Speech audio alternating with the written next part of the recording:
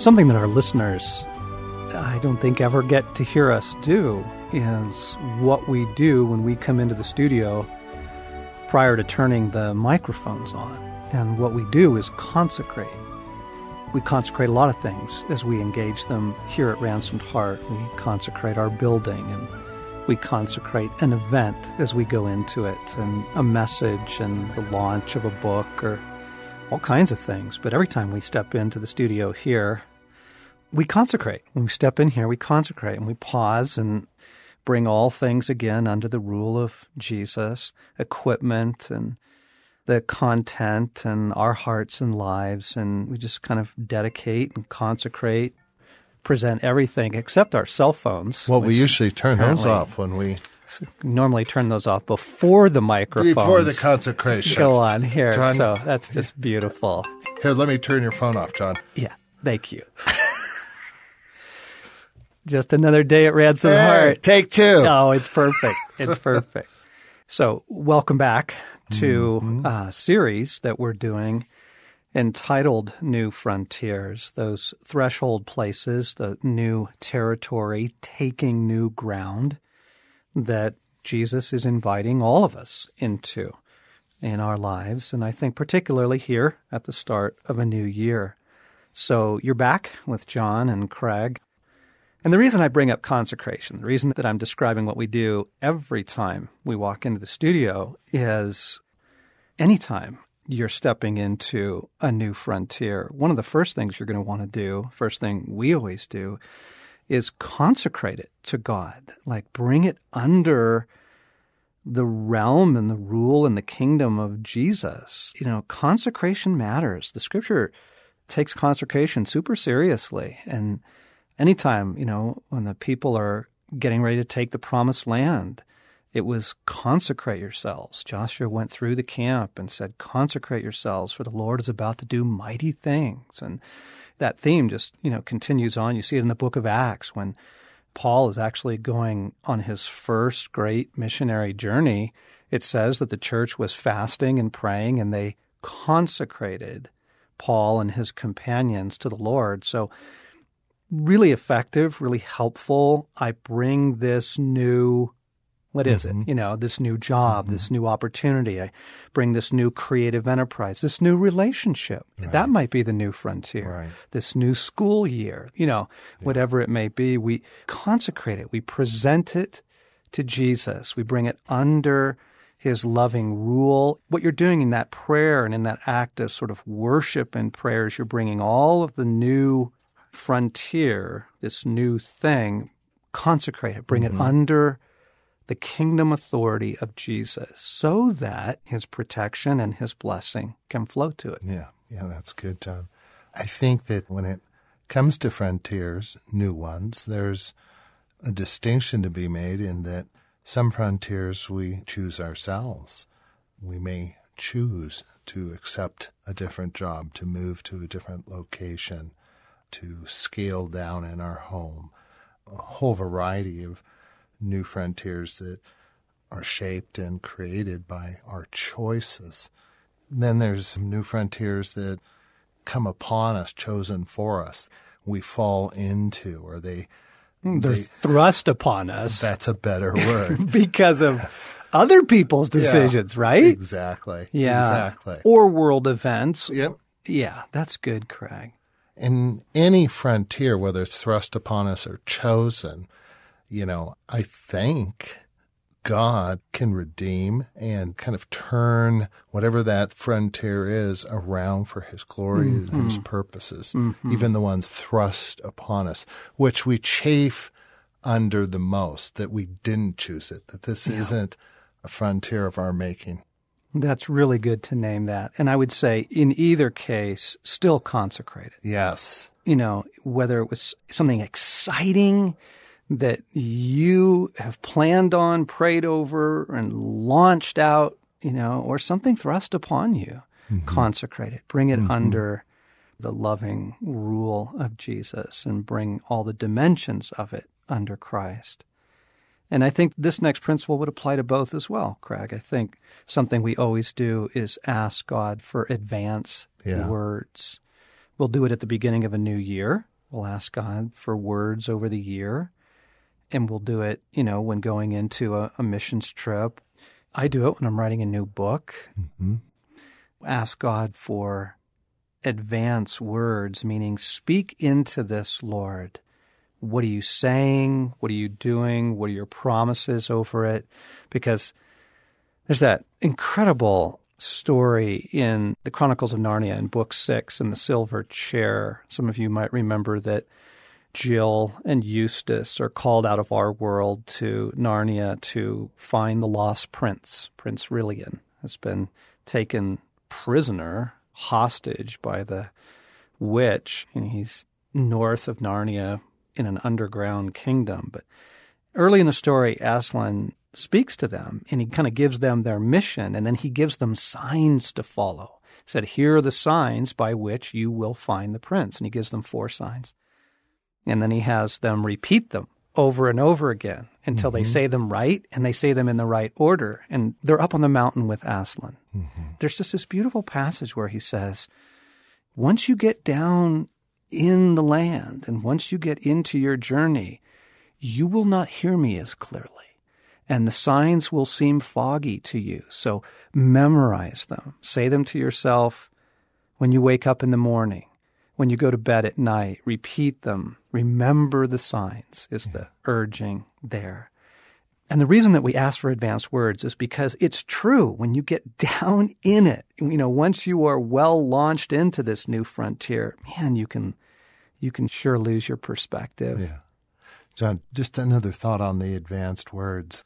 I'm just thinking how many times a new frontier for ransomed heart has been because Christ has told us, go in this direction, not that direction. I'm thinking that, one year Christ said, focus on resources.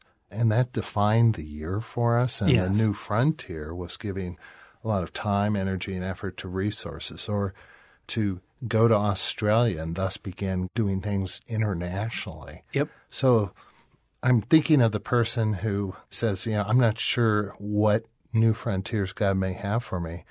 It's just simply a matter of asking God. Yes. Any new frontiers, any new direction? Yes. And he can open the door there. Yeah, exactly. And to have him speak into that and write those things down. I cannot urge you enough to write them down. The words, the signs, the advanced words that he speaks over it, promises, scriptures. Sometimes it's just words like, I'm with you. I'm in this. Sometimes you'll get very specific things. You're going to need forgiveness. I want you to walk in humility. Trust me in this. And write those things down and come back to them often, just like Aslan urges the children. You must return to it often because it does get a little foggy once you get into the new frontier. And the enemy would love nothing more than to rush in with, did I make a wrong turn? Was God in this? You want to be able to look back and go, no, he spoke. Yes. We have this written. And speaking about the enemy, let me describe something really fascinating that we discovered. Actually, it was our friend Leslie who first showed it to us. In the hero cycle, there's something that Joseph Campbell wrote a book a number of years ago called Hero with a Thousand Faces. And what he was basically looking at was in all of the fairy tales, myths, legends, and all of the great, even cinema and films, across the decades and down through the ages, there is one basic story. And it's called the hero cycle. And you'll see it in Star Wars and Gladiator. You see it in The Hobbit. And there are these elements that are true. And one of the first elements is the hero is called up into a quest. That's what we're talking about.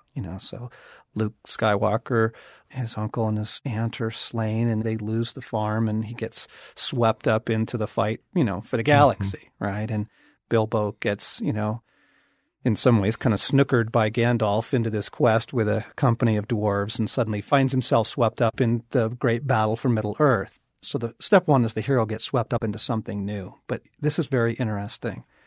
Campbell describes the threshold guardians. that almost in every great story, as soon as the hero does choose to step up, as soon as he, decides, I'm going to go for it, some enemy, some event, something rears its head to try and stop him. And Campbell calls them the threshold guardians. And we found this to be very true. And this is especially true, gang, if what your new frontier is actually taking ground, taking new ground in your life, whether that's, my goodness, counseling, or taking new ground in a marriage, taking back lost ground, maybe taking ground in your sexuality, as well as, pursuing a dream, a calling. You're going to start finally now writing, or you're finally going to start working with kids like you've always wanted to. Man, if you are taking new ground for the kingdom, heads up, just probably pretty likely that the enemy is going to rush in. And he tends to rush in early to see if he can get you to just bail. Right? Because once you're committed to it, once you've got a little bit of the story under your belt, it's harder to get you out of it. But in the early stages, these threshold guardians kind of rear up. And heads up, it doesn't mean you're blowing it. Yes. Let me repeat.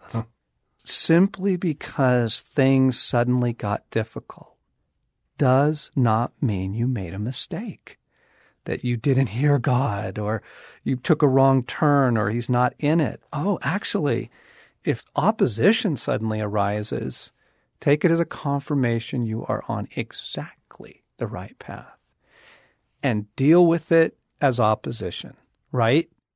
Don't dismiss this as, oh, it's a little bumpy. Like, this is your enemy. You pray against it. You bind the strong man, Jesus says, and you get to plunder his house. You bind the threshold guardians so that you can move in and take the land. Yeah. John, I'd even say that at some point for every growing believer, there will be a new frontier that involves taking new ground. I mean, the development of our gifts and our calling, whatever our vocation, whatever we spend 8 to 5 doing, is going to inevitably and ultimately involve some mission to take ground for the kingdom, and that will be opposed. Guaranteed, gang. And it doesn't mean you're blowing it. Right. It doesn't mean back down. It means press through. One of the secrets of the universe is that God is growing us up. Your destiny and mine is to reign with Christ in the coming kingdom. And the way that he develops our character, our wisdom, our holiness, the way he shapes us for the future is the very process we're describing, including the opposition, the setbacks. I remember I took a job a number of years ago in Washington, D.C., and God was in it. God was in it. And we prayed a lot about it. And, we had to leave our home and our families in Southern California and go to the East Coast. And I remember getting there and those horrible things that hit you in the middle of the night. I've made a dreadful mistake, right? That kind of stuff, you shall know them by their fruit. It's from hell. Yes. The fruit is despair. The fruit is regret, scrambling. Fight it. Yeah. Fight it. You literally, all the techniques that you learn in prayer of, we bring the cross of Christ against this. We bind this in the name of Jesus, and declaring God's faithfulness over this move into the new land. Let me point out a couple other things that we've learned over the years as well. When we were off the air last time, Craig, you made a really insightful observation, and you said that when we find ourselves in new frontiers, it often requires new tools. Yeah. You think of the westward expansion, and you've got folks and wagon trains coming west, and their new frontier required whole new sets of skills, tools, abilities.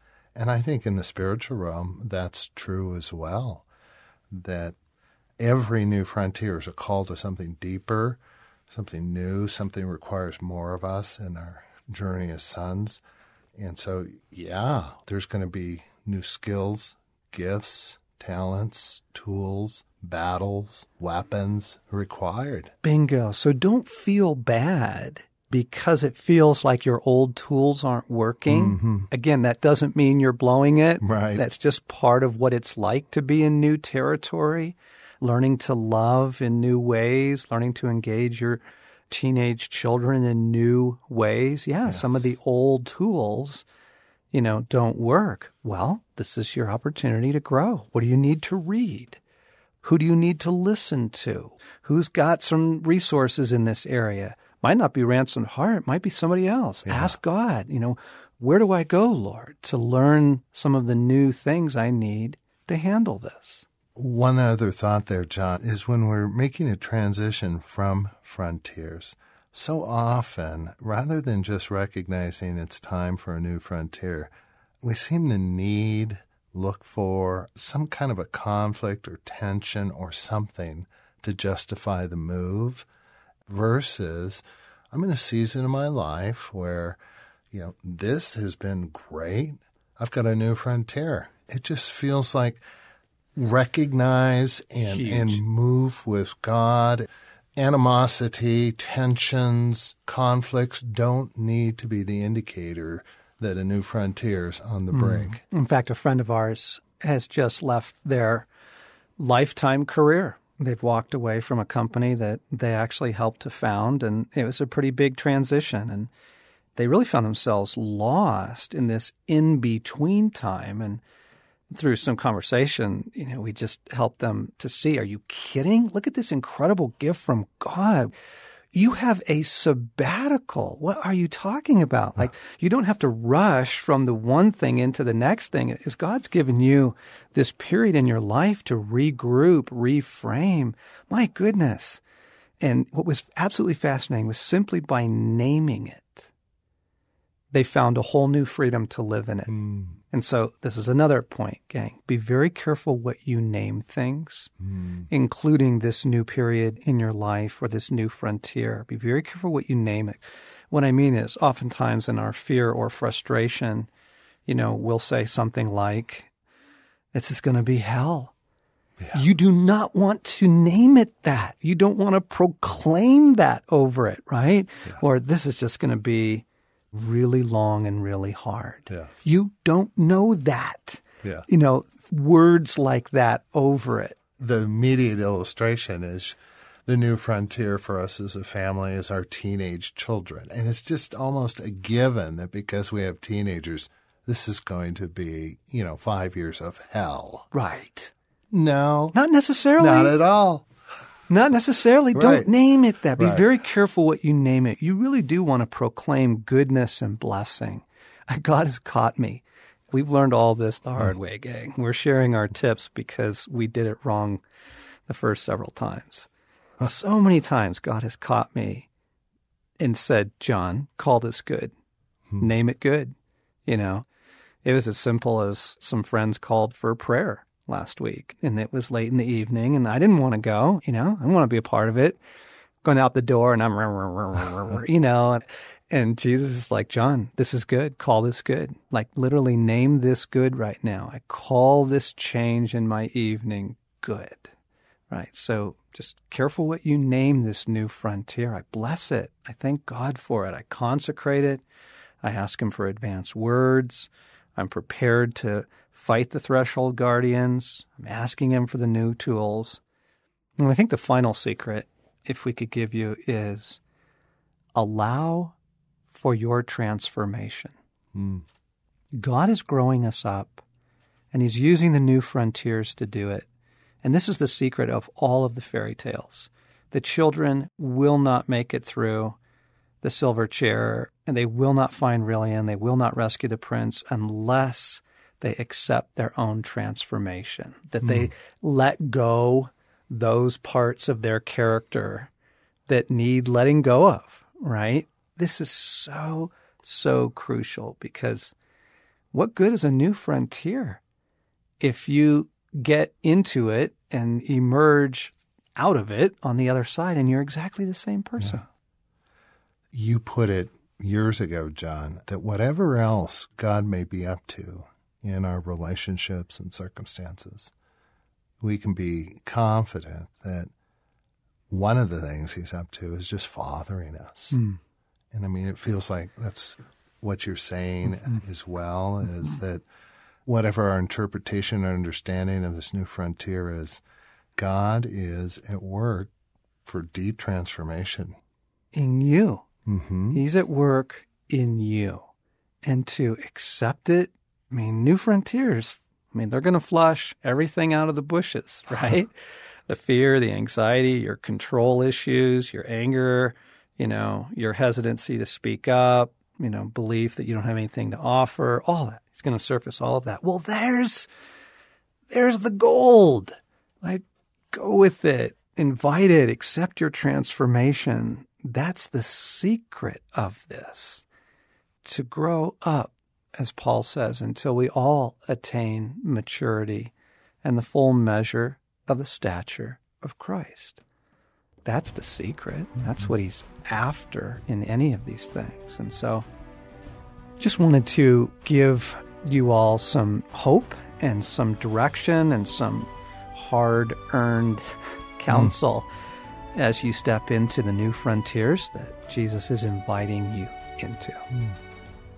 Hope you've enjoyed the series on New Frontiers. This has been the Ransomed Heart Podcast with John Eldredge and Craig McConnell. And as always, we invite you, come to our website. All kinds of cool stuff going on. New resources there, new events that we're doing. And check out our blogs. We have something now on the website called Ransomed Heart TV. All kinds of new free video content. So come and walk with us at ransomedheart.com.